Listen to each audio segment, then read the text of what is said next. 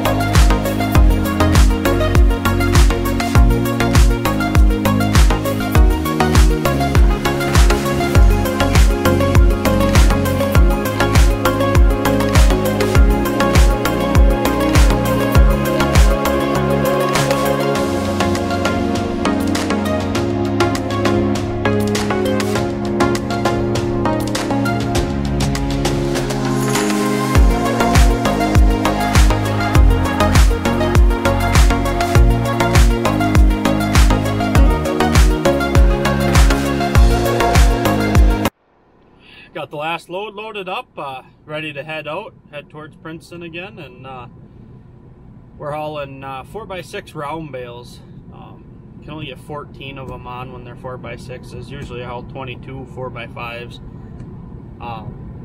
But it's going good. Roads are a little bit icy. Got a time lapse for you guys. I'll play this after this clip, and you can kind of see the snow and ice.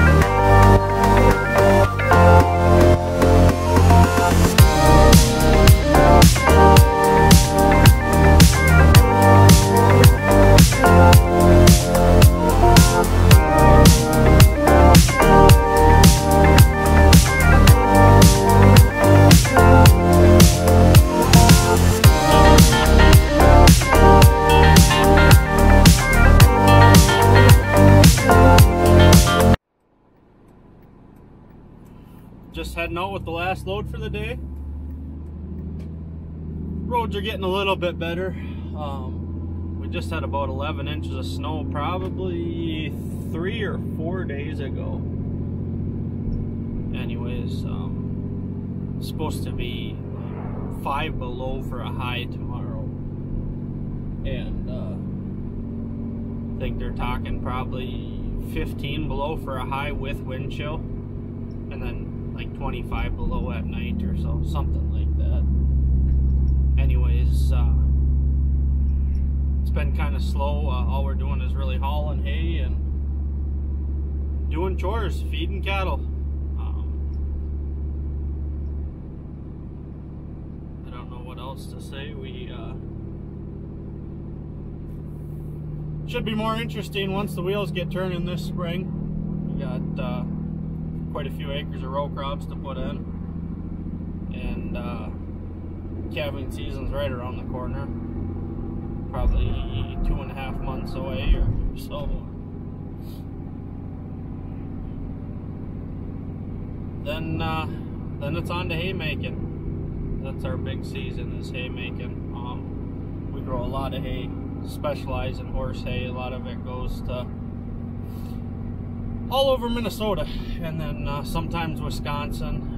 We even have a couple customers in North Dakota. When they get dry out there, they come looking this way for hay. And it all works out. Well, I just pulled in the yard. That's a wrap for hauling hay today. Technically, that's a wrap for hauling hay of 2021. It's New Year's Eve, and we'll spend the night with my family, and we'll see you guys on the next one. Talk at you later.